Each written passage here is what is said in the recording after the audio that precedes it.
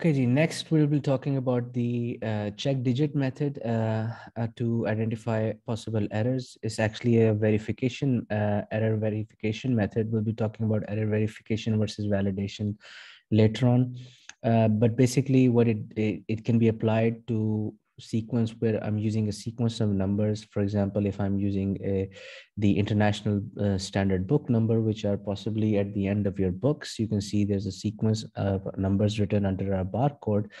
So, and similarly, we can identify for vehicle identification numbers, that can be registration numbers, so on and so forth. For vehicles, these numbers can be verified using your check digit formula, right? Now, check digit, what does it do? It is applied on this type of data where I'm using a sequence of numbers, always numeric data. But what really it does is that it identifies errors such as this one. For example, I was supposed to enter 5307, but I entered 5327. So such type of errors will be capable of being discovered in this check digit.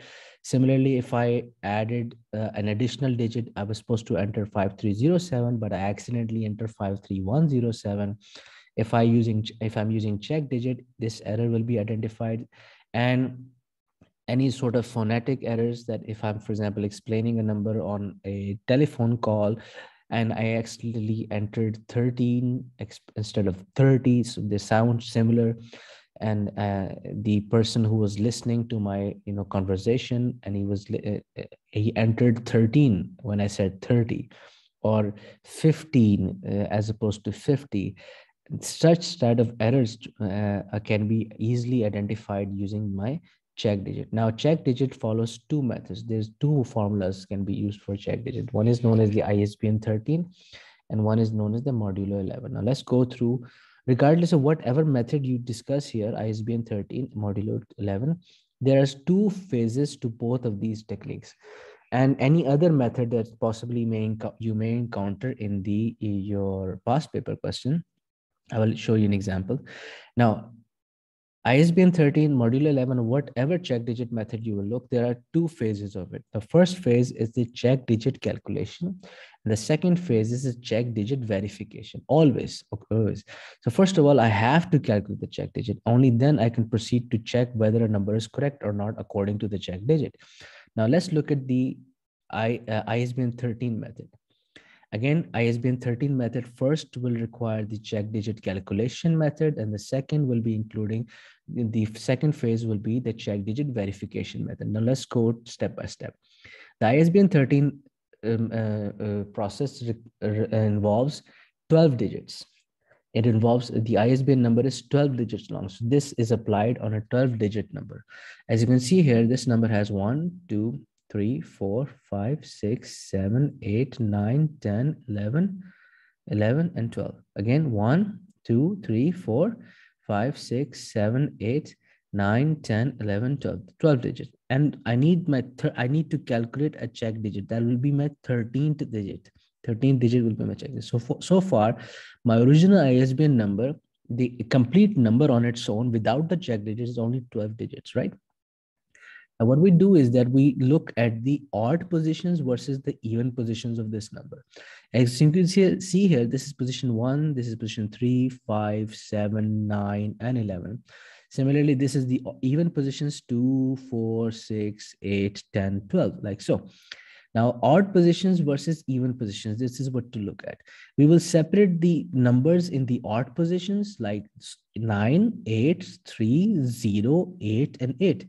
As you can see here, I have separated the odd numbers in the odd positions, and we will simply add them together to 36.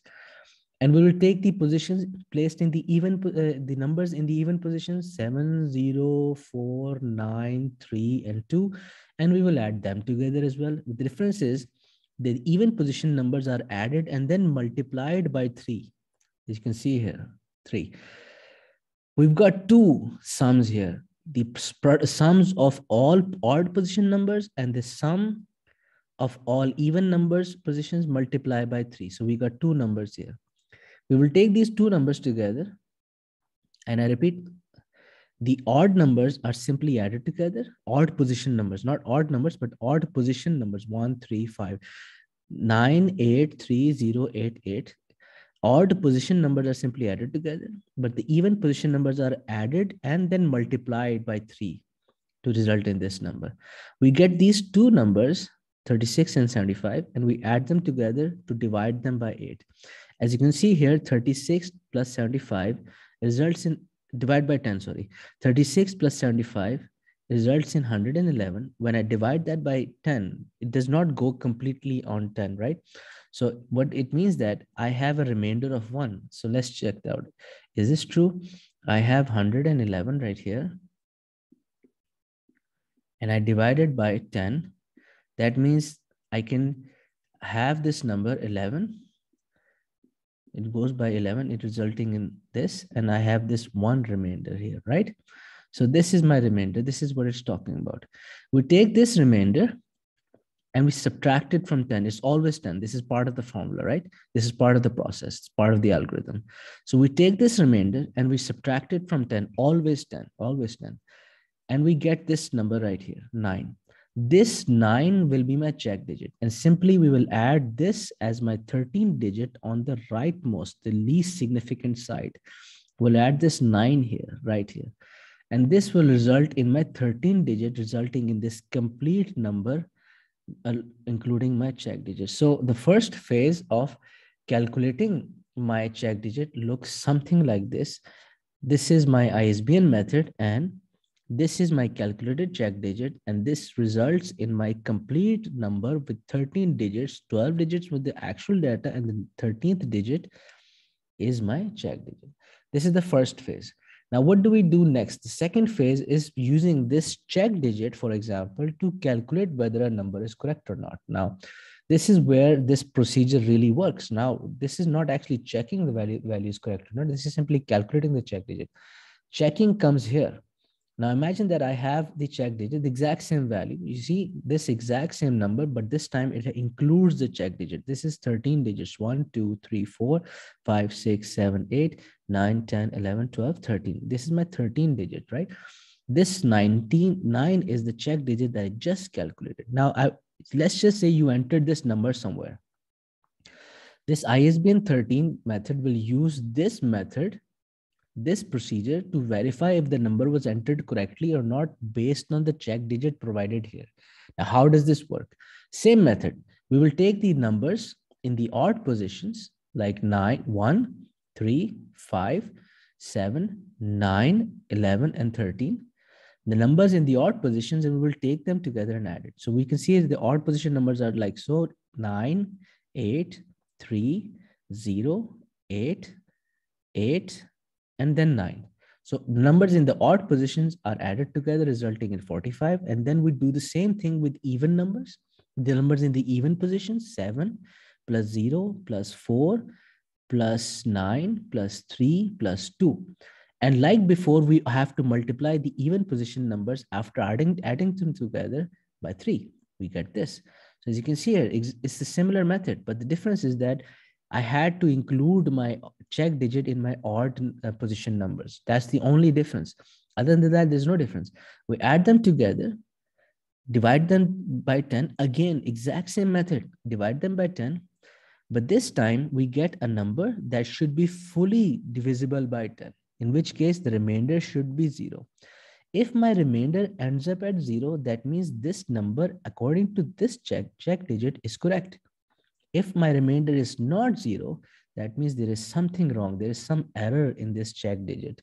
There's some error in this complete number, because this check digit and this number do not match up according to this formula, and data should not be trusted. Remainder 0, that means data is correct. And this is my ISBN 13 method. Now the modulo 11 method is also similar to this. It does the exact same thing. It's used from the same, possibly same errors that we want to see if the number sequence of numbers has been entered incorrectly. My check digit methods can be used to identify this. Now, imagine I'm using the modulo 11 method. Now, modulo 11 method relies on 7 digits, original 7 digits, right? And our check digit will be my 8th digit. Now, what happens here? Let's just say this is my original number, 4156710. For the modulo 11 method, I will require my positions. the positions of the where the number is starting from the right side. You can see here my positions are starting from the right side. This 0 is my second position. My first 1 is in my third position.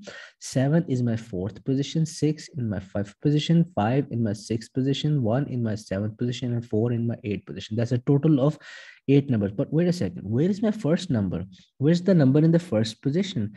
That is reserved for my check digit. And as mentioned before, I am at the first phase of my check digit procedure, and in the first phase involves me just calculating the check digit right now. And right now I don't have a check digit. So first phase involves calculating the check digit. So this first position is yet to be determined. That will be my check digit, right? Now, so we can see here that this first place is right now empty. There's no check digit, but I will work with the remaining values, right? So what do we do here is simply multiply these values, this original number, with its position. We can call this position as weights, right? We multiply each value with its weight, which is corresponding to its position. So 0 multiplied by 2, 1 multiplied by 3, 7 multiplied by 4, 6 multiplied by 5, 5 multiplied by 6, 1 multiplied by 7, and 4 multiplied by 8. As you can see here, the products that I just mentioned are written here: 8 by 4, 7 by 1, 6 by 5, 5 by 6, 4 by 7, 3 by 1, and 2 by 0. All products that I just mentioned are written here. Then we have to sum these products. So when we multiply them together, we add them together.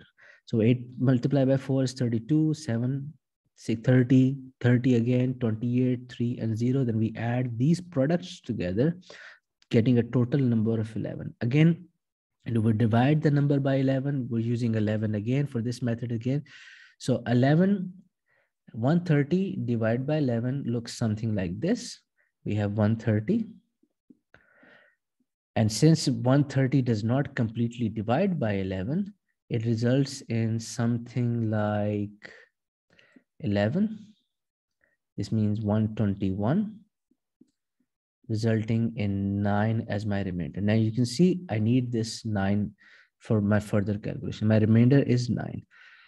What I do is I proceed, as you remember in the previous method, it was minus subtraction from 10. This time we do subtraction from 11. This method is slightly different. It was do subtraction for 11 for this method. 11 minus 9 results in my 2, and this will be my check digit. We add this check digit to the position I mentioned here, and this will be my resulting number, right, like this. Right? Now, there's one thing to note here is that imagine that if I get remainder 1, instead of getting remainder 9, I get a remainder 1 here. That means in this part of my calculation, I will be doing something like this: 11 minus 1 is equal to 10. And 10 should be my check digit. But the thing is, like this was 2 here, this will result in 10. And this should be my check digit, right? But the thing is, check digit has to be a single digit. This 10 cannot happen. This is 2 digits. Now, if you end up with 10 as your check digit, you are allowed to use X in place of that, because I cannot mention 2 digits. Check digit has to be only single length. In which case, if my check digit ends up as 10, I am allowed to add a number like this. For example, this number, if it was ending up at X 4156 730, whatever, and if my check digit should be 10, if it was 10, I will enter an X in my check digit position. This is my complete modulo 11 number with the check digit X, meaning 10, right? Other than that, if it's 0, you mention 0. If it's 1, you mention 1, like you mentioned 2, so on and so forth. If it's, as long as it's a single digit, that exact value has to be placed here in this position. But if it's a 2-digit number, and it cannot be 11, there's no way, it cannot be beyond 10. 10 is my biggest number. Now, if I end up with 10, which is the biggest number, I am allowed to use X in place of that, because it has to be a single digit. Okay, now, this was my first phase. I ended up here. This was my first phase of calculating the check digit. Now, the second part, as with ISBN, the second part involves me verifying a number that is entered based on the check digit. Now, imagine that I have given a number 41567110 with the check digit 2. Now, as you can see here, this is how many digits? This is a complete 8-digit number, not a 7-digit number. It is a complete 8-digit number because my least significant digit right here represents my check digit. So now I will verify this number's correctness based on this check digit value. Method is again similar. We will simply multiply each number with its position, which is we refer to it as its weight. But this time the difference is that I'm adding my check digit at position 1 in my calculation as well. The rest is the same. 0 multiplied by 2, 1 multiplied by 3, 7, 4, 6, 5, 5, 6, 1, 7, 4, 8. Exact same products right here. No problem, difference at all, as we just did it over here. No difference. The only difference is that my calculation involves the product of 2 and 1 as well. So 2 and 1 is multiplied here, resulting in 2. The total sum this time around should be 132. Addition of check digit, of course. Now, how do I know that this number is entered correctly based on this check digit? If my total divided by 11 results in a remainder 0, that means my number is correct. Otherwise, it is not correct. So the conclusions are same. The remainder here is also 0 to determine if it's correct, and remainder here is also 0 to determine correctness. Okay. So this is the check digit verification method. Now, let me show you an example from your past papers that should give you some idea of what to expect. Okay, this is an example of what to expect from your past papers. Now you can notice here that this question is describing a completely separate method. Our modulo, even if you're looking at the modulo 11 method, no, sorry, modulo 11 method. The modulo 11 method relies on this position to be 8, 7, 6, 5, 4, 3, 2, and then 1. As you can see in the previous screen, if you go back a little bit in the video, you'll see that module 11 relies on the weights from 8 to 1 in this position. But this is completely separate. It starts digit position 1 to 8. It's a completely different method. And that's okay. That is completely fine. If you encountered such a question, all you have to do is read the directions carefully. As you can see here, this question has detailed all aspects of this method, whatever it is, this method, in complete steps. It is also mentioning that each position, even though it's changed, is different from module 11. You just follow these steps. So in this case, instead of multiplying this position with 8, you multiply it with 1, multiply with 2, 3, 4, 5, 6, 7. Now this position is yet to be calculated. As you can see here, it's not in this example, it's not calculated. So what we do here is that we multiply 4 with 1 as according to this position here, 1, 2, 3, 4, 5, 6, 7. For example, let's see. This is 1 position, this is 2, this is 3, 4, 5, 6, and 7. So again, my calculation will look something like this: 1 multiplied by 4, and 2 multiplied by again 2, and 3 multiplied by 4, and 4 multiplied by 1, 5 multiplied by 5, and 6 multiplied by 0, and 7 multiplied by 8, like this, right? So this results in 4 multiplied by 1, 4. This is again 4. 3 multiplied by 4 is 12. This is 4, sorry. This is 12. 4 multiplied by 1, 4. And then this 25. This is 0. And 7 multiplied by 8 will be 56. When I add these, next step is add these numbers together. So let's just say this number will become what?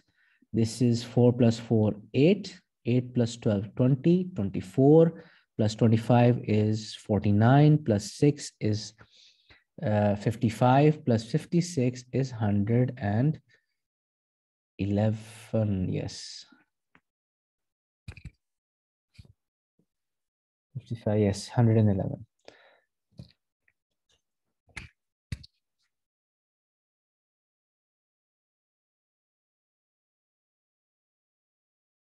Okay, so we got 111. Then we do what? It says total is divided by 11. We take 11 from here. As you can see here, 111 does not go completely on 11. So I have 10 here, and that means it goes on 10, 110, resulting in my remainder 1. Okay, it says that the remainder gives the check digit. If remainder is 10, the check digit. It is not asking you to subtract here because this is a completely separate method. It is not to mix with the modulo 11 method. So since it's not asking you to subtract this remainder from say 11 or whatever, this simply results, it says that this remainder should be your check digit, in which case my number at 1 will be my check digit. So my complete number is 424158081. This is my check digit. That's it. So according to this method, what you have to do here is that simply follow the directions. For example, in this question, you simply follow the directions. And this procedure is very well laid out. And if you can just, it doesn't have to be linked with modulo 11 or ISBN checking. It doesn't matter here. Just follow this procedure. And according to this procedure, my check digit should end up as 1 because it says that total is divided by 11 and it gets a remainder. We got remainder 1 here, and the remainder without subtraction for any other values, the remainder should be as it is considered as my check digit. So this is how this question should be tackled, and any question like this should be tackled.